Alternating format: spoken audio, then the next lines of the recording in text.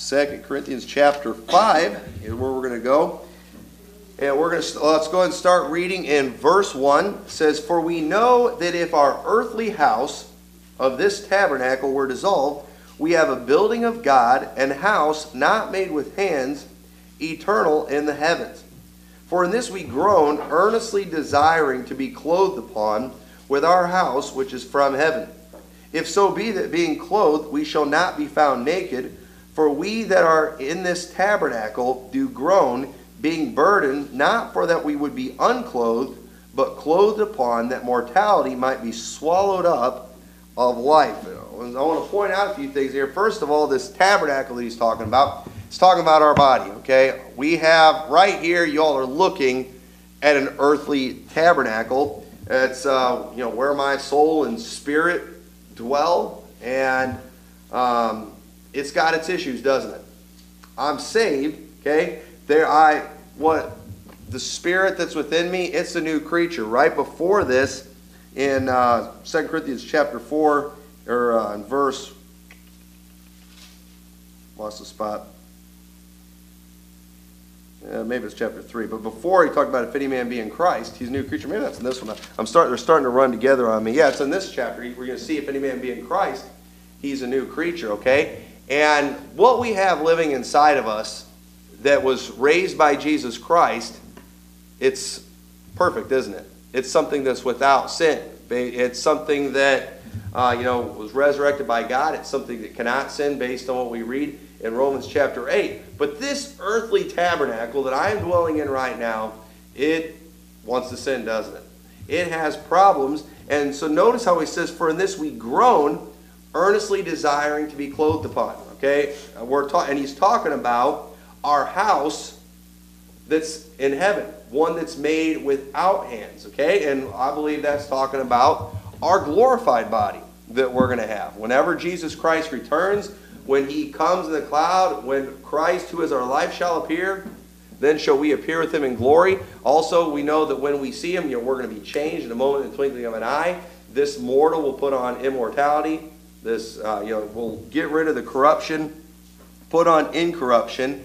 And as a believer, okay, if the Holy Spirit dwells inside of you, there should be something inside of you that is groaning for that new house, okay? That's groaning for that new house, that one that's made without hands. This body that we have now, remember when God created Adam, he formed him from the dust of the ground, didn't he? And he breathed in his nostrils the breath of life. Man became a living soul. This body that we have, it's earthly. It's sensual. It has all kinds of problems. But one of these days, we are going to have a new body. And it says that we groan for that. When I read that verse, it worries me with a lot of Christians, because it seems like there's a lot of Christians today that they do not seem to groan to be like Christ. They have no desire to be like Christ. There's churches today, if you start preaching on sin and naming and you happen to just nail somebody's sin, they get all bent out of shape, don't they? They don't want to go anywhere where they're going to get convicted. Churches today are just getting so soft. Churches today, and I've preached about this before, I don't want to preach it again, but they're just all about the people. It's all about, how we can all come together and build community and just, get along and be happy and just lift each other up. Well, where do you see any of those phrases in the Bible? Okay? Now, you'll see them all over in these books that are being written by all these new evangelical types. You'll find that stuff all over the place. But in the Bible, we see, where we lift up Christ. We see preaching the Word of God. You see sins being named. You see people getting convicted. You see them getting their hearts right. And nobody wants to do that. And it's like, anymore, the new, logo for churches anymore. And there's lots of stuff you can find with this logo on it. And it probably should be the logo of every church, because it's what it's all about anymore. It represents what they're all about. Most churches, the logo's always kind of been a cross, right? Because it's always been about the cross. It's always been about Jesus Christ and what he did for us. In the charismatic movement, when that started getting real big, you started seeing the dove a lot, okay? They started focusing on the Holy Spirit and the gifts of the Holy Spirit, and basically the focus wasn't the Holy Spirit, it was having a good time, running around and shouting and, getting slain in the Spirit and all that stuff. But it's like now the new symbol for church is a coffee mug.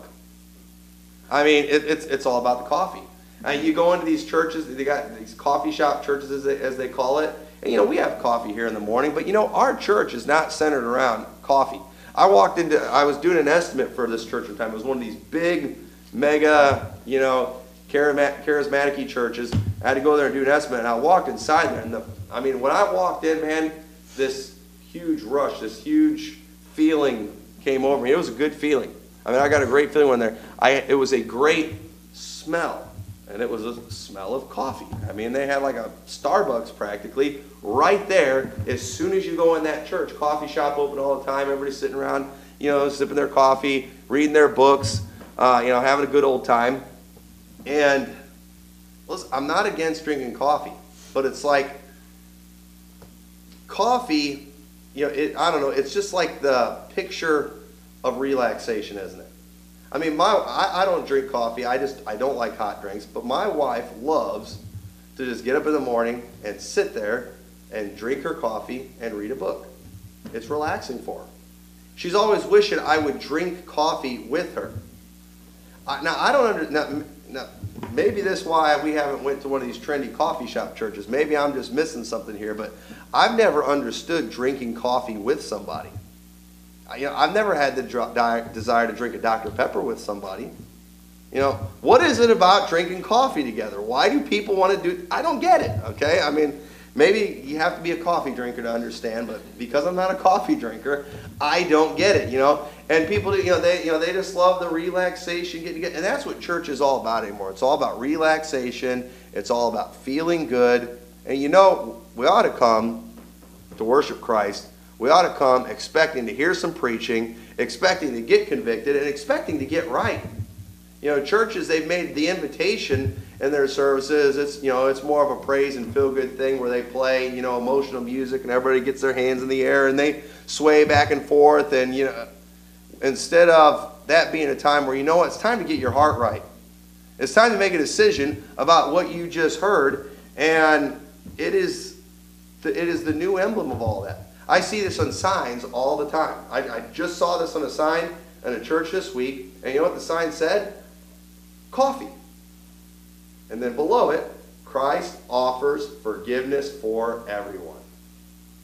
Wasn't that wonderful? You know, but it's like, you know, that is true, but, you know, coffee, it's like, now we've spiritualized the coffee. It means Christ offers forgiveness for everyone, you know? And it's just, but it's that relaxed mentality, and the thing is, can you imagine if I went into one of these coffee shop churches and I said, what's wrong? Show me something in the Bible that says you can't have a coffee shop in church and can't be all about coffee, all right? You show me something in the Bible. I can't, okay? I don't see coffee in the Bible, so I can't do that. But what do you think would happen if I went to any coffee shop church in America and I just preached a message on sin?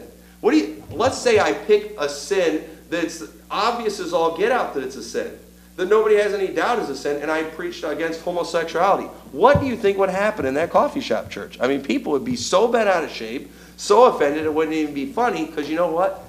That's going to make them feel uncomfortable. And that is not why they went to church. They went to feel good. And do you think these people are groaning in themselves to be like Christ? They're wanting to go to church so they can be soothed and made to feel good, even though they've lived like the devil all week long.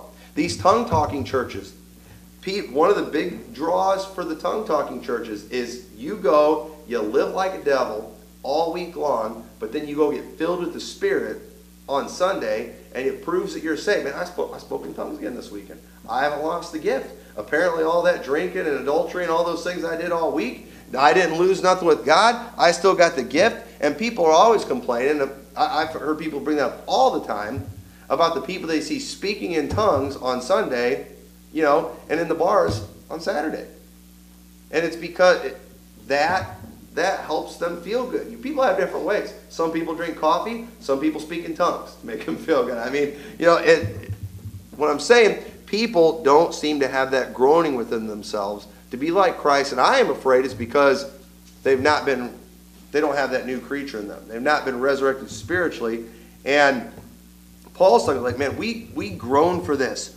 We're ready to get rid of this tabernacle and get the new one that is made without hands, the one that's in heaven. And then verse 5, he says, for we preach not ourselves, okay, but Christ Jesus the Lord, and ourselves your servant for Jesus' sake. This isn't about us. And notice also in verse 4, or verse 2. Oh, and I'm in chapter 4. That's my problem. Verse 4. For we that are in this tabernacle do groan, being burdened, not for that we would be unclothed, but clothed upon. Notice how the clothing, the unclothing, the nakedness. Being unclothed in the Bible is always a picture of sin on open display. Okay? Now, I'm not trying to be, I'm not trying to be weird or nothing here, but thankfully everyone in here is wearing clothes, right? Okay? Now, we all know that underneath the clothes is nakedness, don't we? I mean, we all know about the human body. We all know what's there, but we don't show it, do we? Okay? It would be wrong, it would be obscene for us to do that. Okay? We keep it covered on purpose. It's a natural human instinct. I mean, Adam and Eve did it as soon as after they sinned, they immediately knew, and they immediately tried to cover. Okay? They didn't do a very good job, but they did try, and we wear clothes to hide our nakedness. I want to read a few verses on that. If you can turn there if you want, but Hebrews chapter 4, verse 12 says, for the word of God is quick and powerful and sharper than any two-edged sword, piercing even to the dividing asunder of the soul and spirit and of the joints and marrow, and is a discerner of the thoughts and intents of the heart. Neither is there any creature that is not manifest in his sight, but all things are naked and open unto the eyes of him with whom we have to do. Okay, the Word of God, it sees through everything. And we can hide our clothing, or our nakedness, with clothing. We can hide a lot of our, the things we're ashamed of. We can wear clothes that maybe make us look a little skinnier. They say if you're heavy, wear long stripes. Don't wear sideways stripes if you're heavy. It makes you look bad or whatever. We've all heard that stuff, and we can maybe fool people a little bit with our clothing. But in the Word of God, it sees through everything, doesn't it? I mean, it's all open. It's naked to it. Okay, Revelation 3:17, because thou sayest, I am rich and increase with goods and have need of nothing, and knowest not that thou art wretched and miserable and poor and blind and naked. I counsel thee to buy of me gold tried in the fire, that thou mayest be rich, and white raiment, that thou mayest be clothed, and that the shame of thy nakedness do not appear, and anoint thine eyes with eye salve, that thou mayest see. The shame of thy nakedness. One of these days, we're going to stand before God. And when we stand before Him, a lot of times you'll see verses, are you going to, talks about in one of the parables, lest He come and, He's naked and they see His shame. Basically, what I think that means is for when Jesus Christ returns, the way you get caught naked is if you're not saved. Okay? If you're not saved, your sin when you stand before God is going to be on open display. Your nakedness is going to be there to be seen, your sin. And you're going to be cast out. But those who are saved, white robes are given to us, the Bible says. And those white robes, they cover our nakedness. They hide our nakedness. And it's a picture of the blood of Christ that covers our sins. It hides our sins.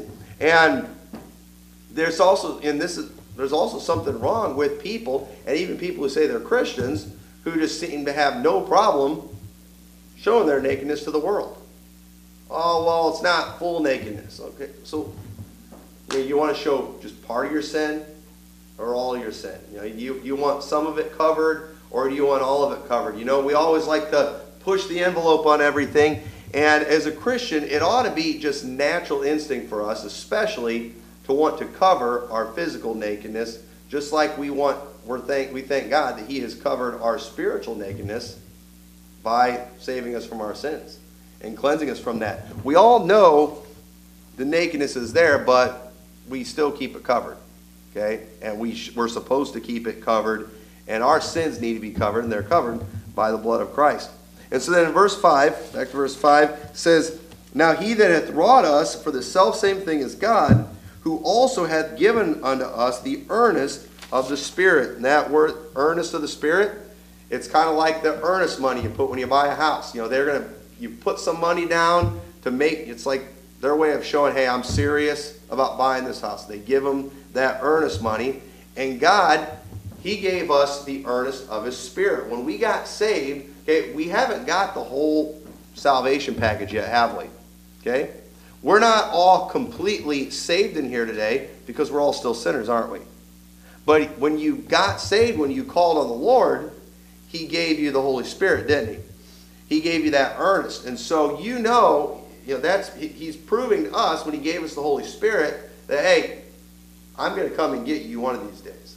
One of these days you will be getting the rest of the package. You will be getting that new body, that one that's without sin.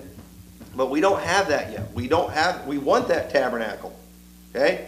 We are promised that tabernacle that's made without hands, but we don't have it yet. We just have the Holy Spirit that God gave us as that earnest to show. And if you have the Holy Spirit inside you, you will get that new tabernacle one of these days, and thank God for that. And then verse 6 says, therefore we are always confident, knowing that whilst we are at home in the body, we are absent from the Lord.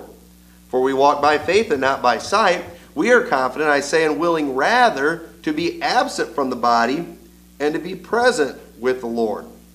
Wherefore we labor that whether present or absent, we may be accepted of him. Okay, so we are, right now, we are not with God, are we? Why? Because we're still in this earthly body. We're still sinful. We cannot stand before God in this condition.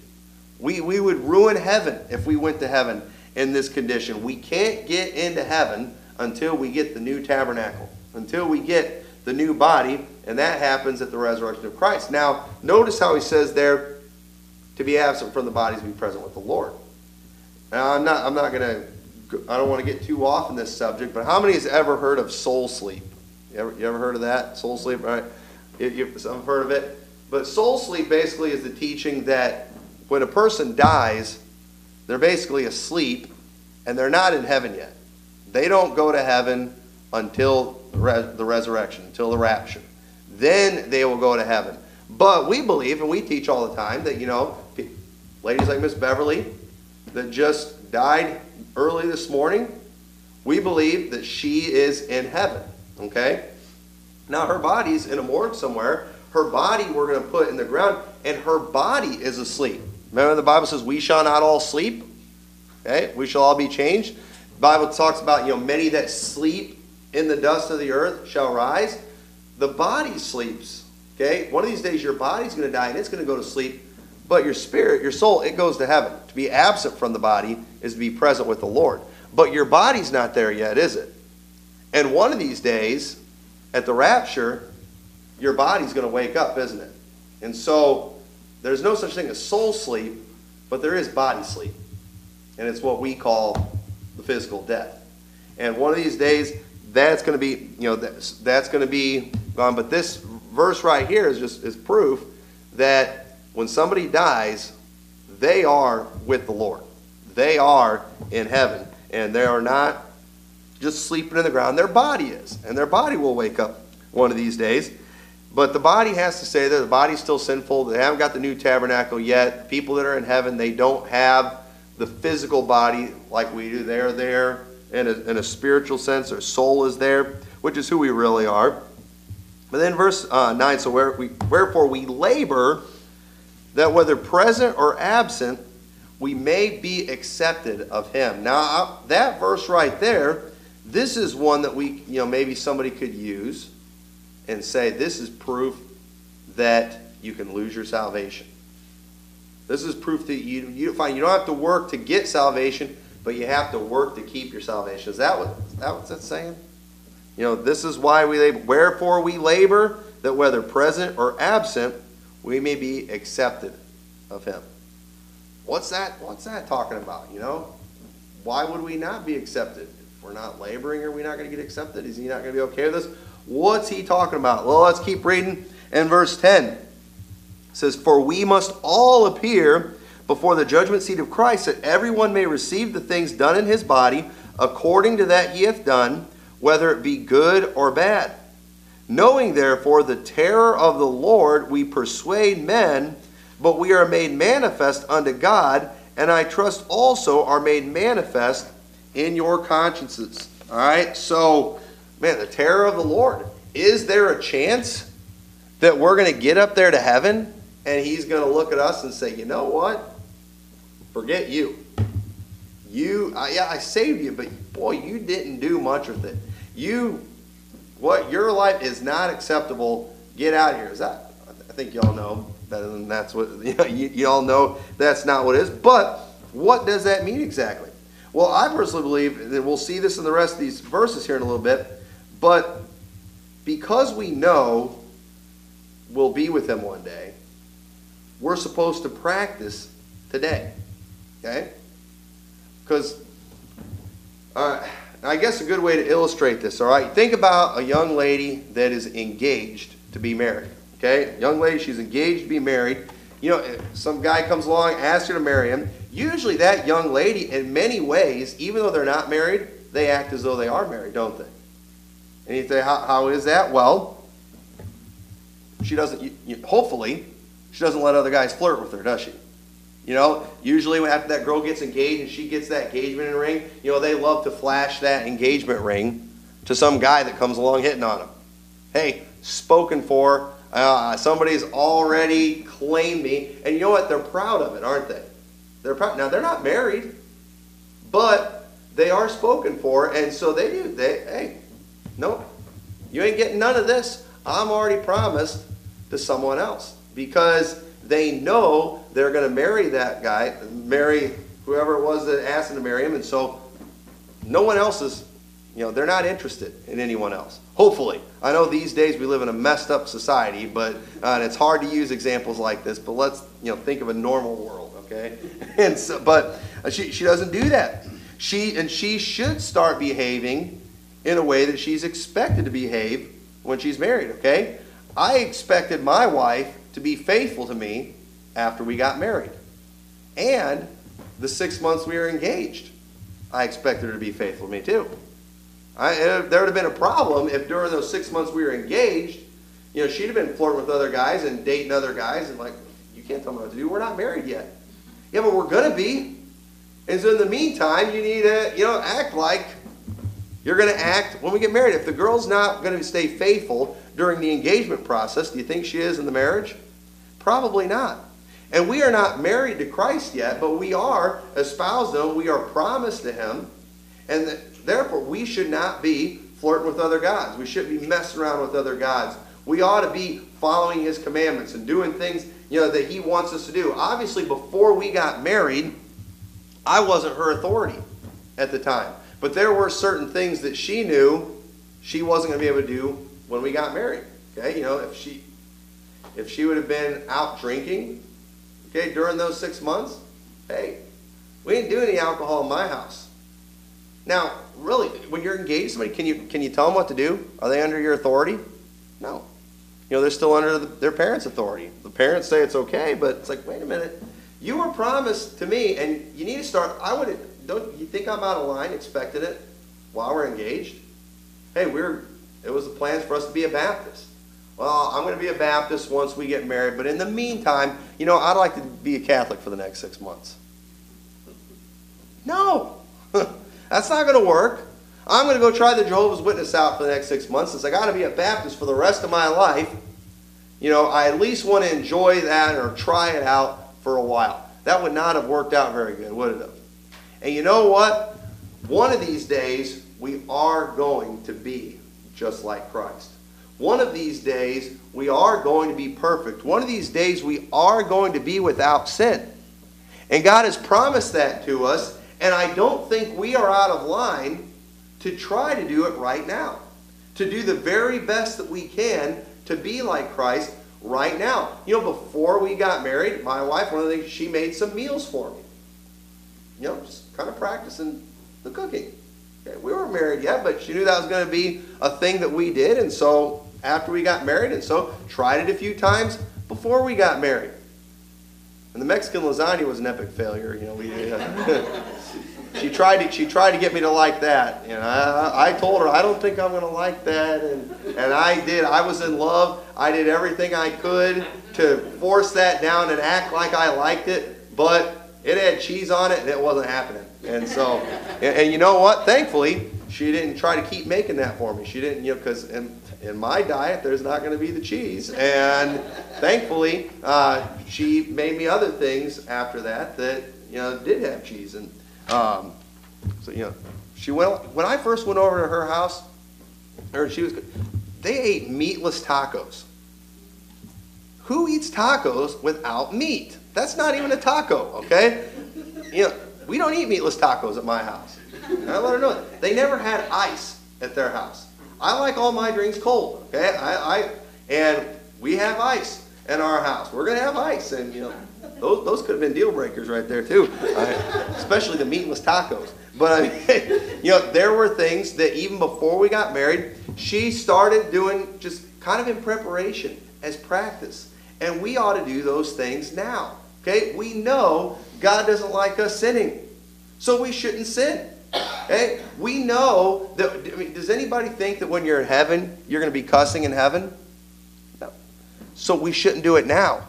Okay, we should be trying to be like Christ now because we have that hope. Because we know one day we're going to be like Him. We know we're going to stand before Him one of these days, and on Judgment Day, when we stand there, heaven is guaranteed for us on Judgment Day. At the judgment seat of Christ, everyone who stands before the judgment seat of Christ is going to heaven. Heaven is guaranteed, but rewards are not guaranteed. If you go to 1 Corinthians chapter 3, verse 11 through 16, we're not going to take time to turn there, but it talks about rewards, and you can lose rewards. We're going to stand before God, and our works, they're going to be tried by fire, and the day's going to declare it, and we're going to, after that fire goes and it burns all those works, it's going to see what's left. And for some people, there's going to be nothing left but their soul. They'll be saved, yet so as by fire. They still made it into heaven, okay, because it's the blood of Christ that saves us. It's not our works. But when we stand before God, okay, there are going to be rewards based on our works. And I'd like to have some. I want to have some rewards when I stand before God. And so, heaven is guaranteed, but rewards aren't guaranteed for the believer. And it's more important to glorify God from the heart, okay, than from the outward things. Okay, because we've been talking about some outward things, things we do, but it's really what's on the heart that's more important. I'm glad that the first time my wife made biscuits and gravy for me, before we got married, instead of the Mexican lasagna, and she did good on that one. I was very pleased with that one. That would have been a deal breaker too if the biscuits and gravy would have been bad. Whenever I go to a new restaurant and I try their breakfast, first thing is always biscuits and gravy. And if they fail on the biscuits and gravy, I never go there for breakfast again. And it's a deal breaker. She'd have failed on that. She'd have lost her chances and been missed out big time. But it's more important. But if let's say that after she did that for me, all right, she made that biscuits and gravy that I wanted. I remember she seemed excited about it. And I would have felt bad if later I'd have found out that she was so mad she had to make that food for me and she's up punching holes in her walls afterwards. I'm glad it was the desire for her to please my taste buds. I'm glad she wanted to do that. I'm glad it came from the heart. Okay, that's important. And like with the Mexican lasagna, that definitely would have been from the heart. I couldn't even fake that, but God wants us doing things for the right reason because we love Him. Sometimes people get caught up in doing all the outward things for all the wrong reasons. But look at what verse 12 says. It says, "For we commend not ourselves again unto you, but give you occasion to glory on our behalf, that ye may have somewhat to answer them, which glory in appearance and not in heart." Okay? There's a lot of people that have got the outward stuff down. They know how to dress. They know how to do their hair. They know all the right words to say. They know the lingo. But they do it with a horrible, horrible attitude. Okay? And as anxious as I am for everyone to come to church, I don't twist people's arm into getting to come to church. If I have to make somebody come to church, they're going to come with a bad attitude. And that bad attitude is going to spread. I don't like making anybody do anything. There's enough things I have to, as a parent, make my kids do. Last thing I'm going to do is try to make church members do stuff. I'm just not going to do it. I'm going to teach what the Bible says, and if the Holy Spirit and the Word of God can't get through to you, then good luck on Judgment Day. But you'll have enough to deal with God. I'm not going to be judge, jury, and executioner. I'll just scare you with that. But anyway, many though they glory in appearance and not in heart, and that's not what it's all about. Verse 13 says, "For whether we be beside ourselves, is it to God, or whether we be sober, is it for your cause? For the love of Christ constraineth us, because we thus judge that if one died for all, then were all dead.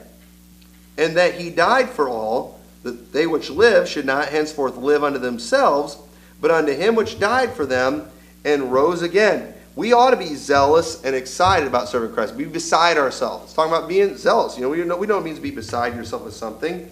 And this zealousness that we have, right? This desire to do a good job, this is just practice for when we serve him in his kingdom. Right now, our service to God, who is holy, I know it's got to be a joke, okay? I mean, really, have you ever had maybe your kids try to do something for you to impress you and please you, and you knew they did the best they could? Maybe they cooked you something, and you knew they did the best they could, and you tried it and it was terrible. But you know what? You were still pleased, weren't you? Because you knew they did the best they could.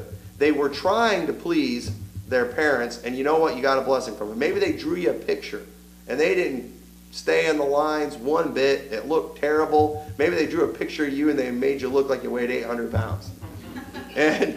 But you knew they did the best they could. You knew it was from the heart, and it makes it special, doesn't it? And you're pleased with it. And a lot of times the things that we think we're doing a good job on, boy, we think, man, the Lord must really be pleased with me. If it's from the heart, he is pleased.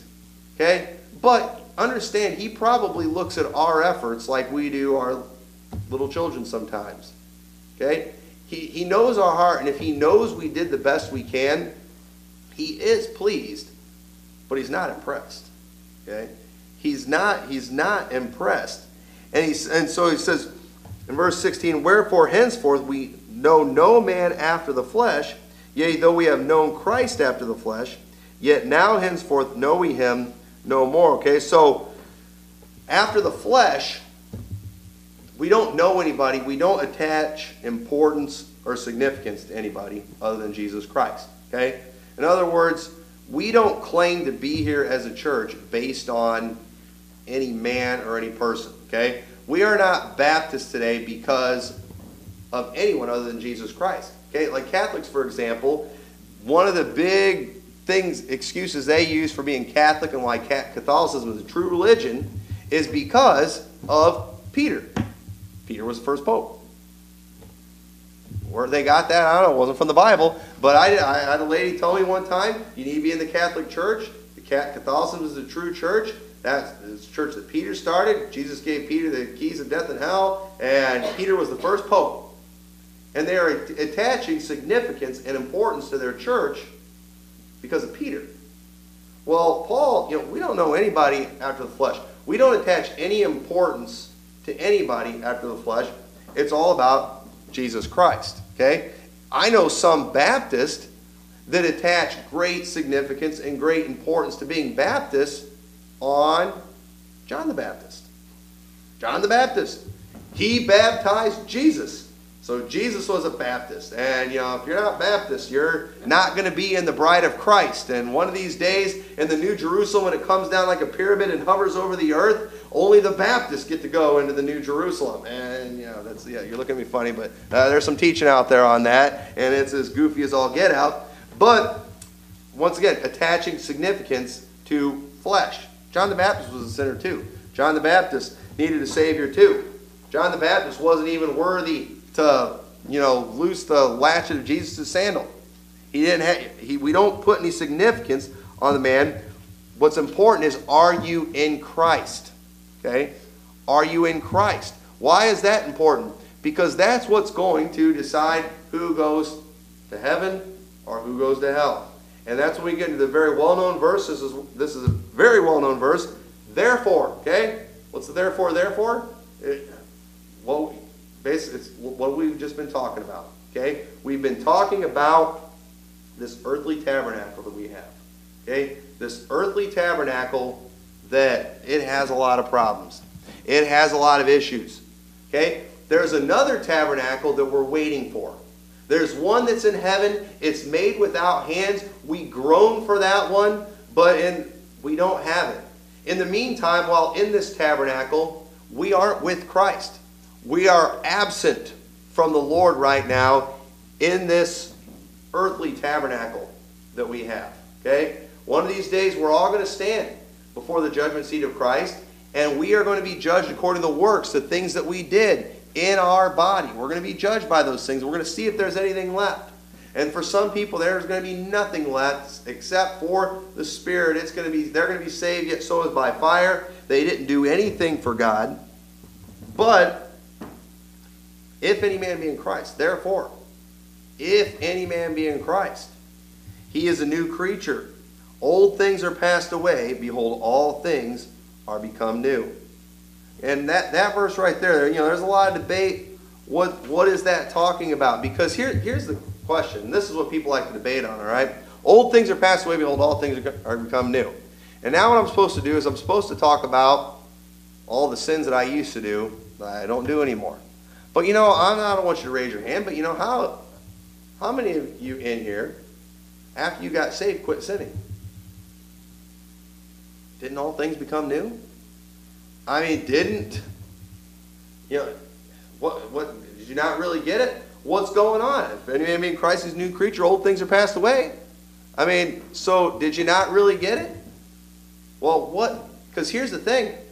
After you get saved, we're still stuck with the same body, aren't we? What is it that's become new? Well, it's that new man that's inside of us. It's that Spirit that Christ quickened within us. That is the new creature. Old things are passed away. Behold, all things are become new. That's the part that we focus on. That's the part that's inside of us that's groaning, be clothed with that new tabernacle. That's what's new. It's still the same old body. It's the same one that you've always had. It has the same desires. It has the same nature that it's always had. What's become new is that inward man.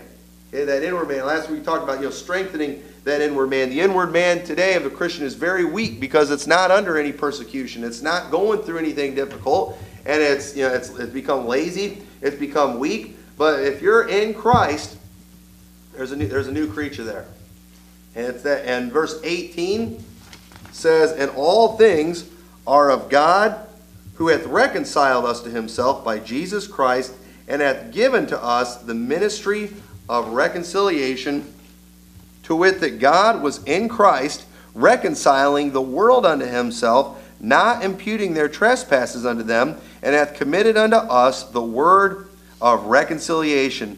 Just as Christ reconciled us to him, it's our job now to be doing the same thing to others, reconciling them to God, getting them right with God. And who is it? And once again, a lot of times we forget because it's been some weeks since we talked about some of this, but thinking about the whole letter, what we read so far, I believe he's talking about somebody specific. Okay, he's gone into this whole thing, basically explaining, hey, that new creature, that's something that's inside of us. We've got this earthly tabernacle. It's garbage. It's sinful. We're waiting for the new one. We groan to have that new tabernacle. But you know what? Jesus Christ, he came. He paid for our sins. He reconciled us to himself. Even though we didn't deserve it, he reconciled. We got things right. And he's given to us the ministry of reconciliation. That is your job. That is our job. And who do you think, and I believe he was specifically telling them, now reconcile this person. And who was that? Anybody? The man who had his father's wife. Again. It said he was kind of the focal point and the motivation for the last letter, and I think he's kind of the motivation of this letter. There's a lot of stuff taught in there, but he's basically telling them, in the couple chapters before, he told them to allow him to come back in. Man, he's been punished enough. Otherwise, he's going to seem like something that you hate. Love him. Get him back in the church. Obviously, he quit doing whatever it was he had done. And he's telling them, reconcile him. And that's what we ought to always do as a church. There's people out there, they got issues. They've done things they shouldn't have done. They failed God. They failed the church. They failed you. They failed everybody. But you know what? We've all failed God, and we've been reconciled to him. And so we need to reconcile other people to Jesus Christ. We ought to have that ministry. We ought to help people. We ought to work with them. I mean, sometimes you got to hold their hand. Sometimes you practically got to carry them through. But that's our job. That's our ministry, that ministry of reconciliation. And as a result, and so also in verse 20, says, now then, so understanding all that, okay? Understanding what Jesus Christ did for you, okay? You are, right now, we've got a dual citizenship, don't we? We're citizens of earth and we're citizens of heaven. We've got kind of two people inside of us, don't we? We've got the earthly man that's sinful, but we've got the one that was resurrected by Christ that's without sin. And just like Christ has reconciled us himself, we're supposed to reconcile other people to him. We are supposed to go to others on behalf of Christ. That's called being an ambassador. Verse 20, now then, we are ambassadors for Christ. And though God did beseech you by us, we pray you in Christ's stead, be ye reconciled to God, for he hath made him to be sin for us, who knew no sin, that we might be made the righteousness of God in him. That is our job. We go on behalf of God and we tell others, hey, you know what? You're a sinner. You need to be saved. There's a penalty for that sin, and there's a Savior. His name's Jesus Christ. He loves you. We have the authority to tell people that. He loves you. He wants to forgive you. We can go to anybody. We can go to anybody in the world and say, Christ loves you, he forgives you, and he will save you. We have that authority based on the Word of God. We are his ambassadors. We have the responsibility, we have the obligation to do that. People who have sinned against God, it's our job to go and try to reconcile them. Just like if something happened and we maybe upset somebody from another country, maybe let's say I decided I was going to go over into another country. I went over to Russia and I bombed the place. Okay? As an American, I'm going to make America look bad, aren't I? And chances are they're going to go and send an ambassador. They might send John Kerry, or the Secretary of State, or one of our ambassadors, to go to the people over there and say, listen, this was terrible what he did. That was bad. They're going to try to reconcile things, aren't they? He's going to go on behalf of the president. Hey, the president had nothing to do with this. That guy was a lone wolf. We're not with him one bit. Trying to reconcile things, trying to make things right.